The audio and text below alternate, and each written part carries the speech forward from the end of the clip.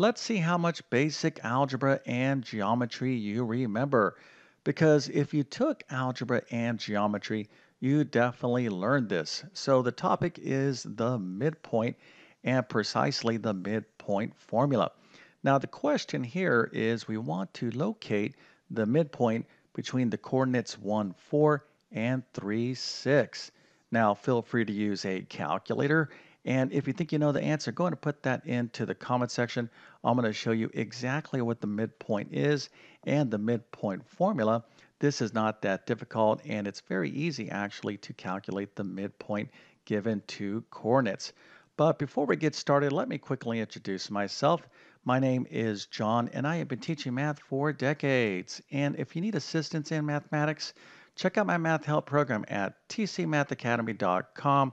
You can find a link to that in the description below. And if this video helps you out, or if you just enjoy this content, make sure to like and subscribe, as that definitely helps me out.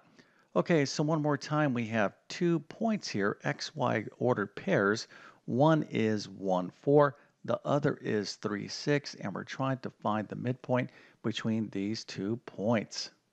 So the goal of this video is to make sure that you understand what the midpoint is and what the midpoint formula is and how to use it. So what is the midpoint?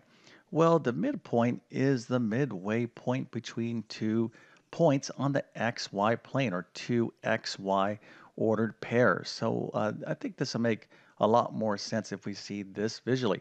So here is the point or ordered pair 1, 4. We can kind of point to it right there. And here we have 3, 6. So visually we have a point here and a point here. Now the midpoint is what? What do you think the midpoint is? Well, it's the midway point between these 2 points here. So it would be a point located right about there. Okay, so we're looking for a specific XY ordered pair that is midway between these 2 points right here. So if you understand this concept visually, well then actually calculating it is pretty easy.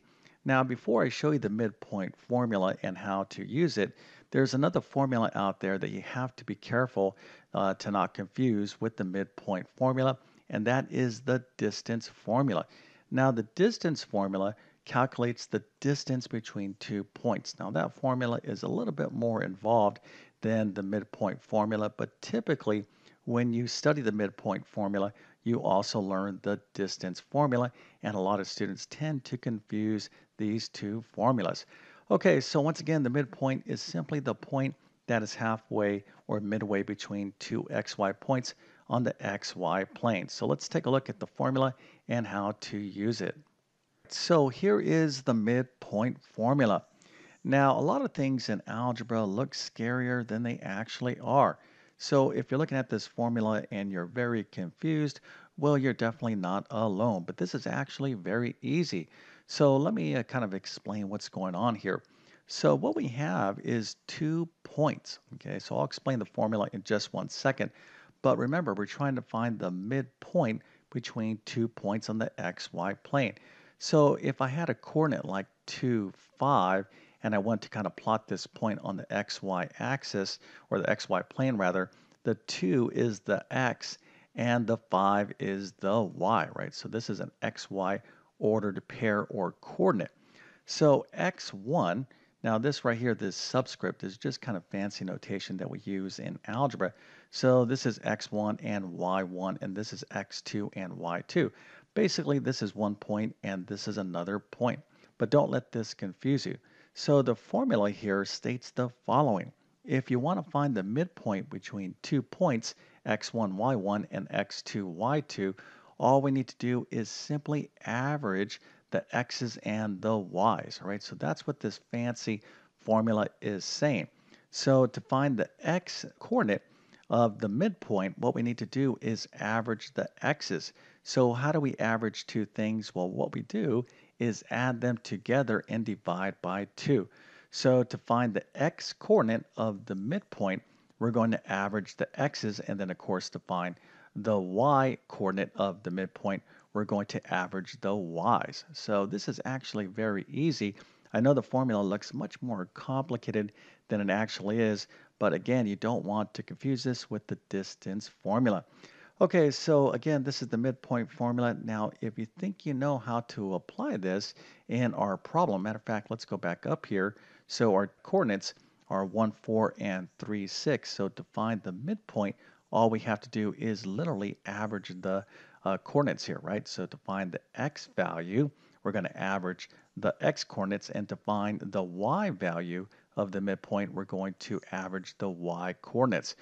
Now, before I finish this problem, take a quick second and consider hitting that subscribe button.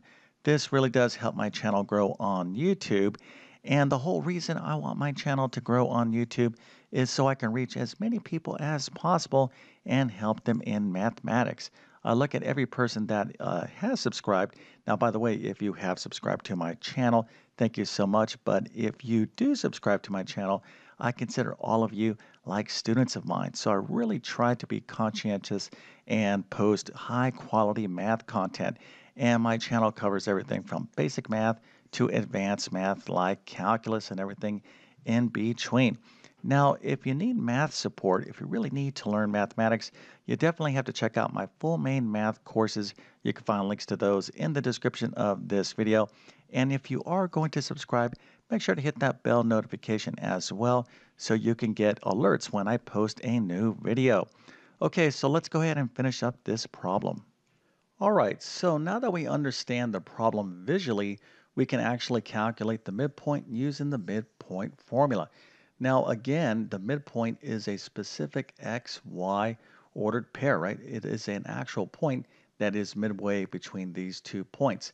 And the x value of the midpoint is going to be the average of the x's, 1 and 3. And the y value of the midpoint is going to be the average of the y's, which are 4 and 6. So let's go ahead and apply the midpoint formula and do this simple math. This is not that difficult. So here it is. To find the x coordinate of the midpoint, we're going to average the x's. So that's 1 and 3. So 1 plus 3 divided by 2 is what? Well, 1 plus 3 is 4. 4 divided by 2 is 2. So the x coordinate of the midpoint is 2.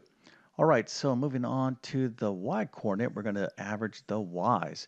So that's going to be 4 and 6. So 4 plus 6 is what? Well, that's 10. 10 divided by 2 is 5.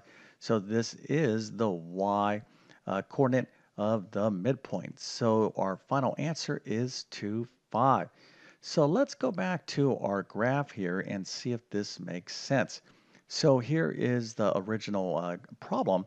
We had 1, 4, and 3, 6, and we were looking for the point that is midway between these 2 points. So does this answer make sense? Well, if this is 1, 4, by the way, I'm assuming that you know how to plot a point on the XY order, or the XY plane rather. So remember, we are dealing with XY order pairs. So the way we graph a point is we go to our x's first on the x-axis. So here that would be 1, and then we go up 4 on the y. So we have 1, 2, 3, 4. Now this is just kind of a rough plot, but hopefully you kind of get the idea. So 3, 6 would be what? Well, we have to go 3 on the x-axis. So here's 1, 2, 3. And then we have to go up 6. So that would be 1, 2, 3, 4, 5, 6. Now, of course, I don't have graphing paper, but hopefully you kind of get the idea.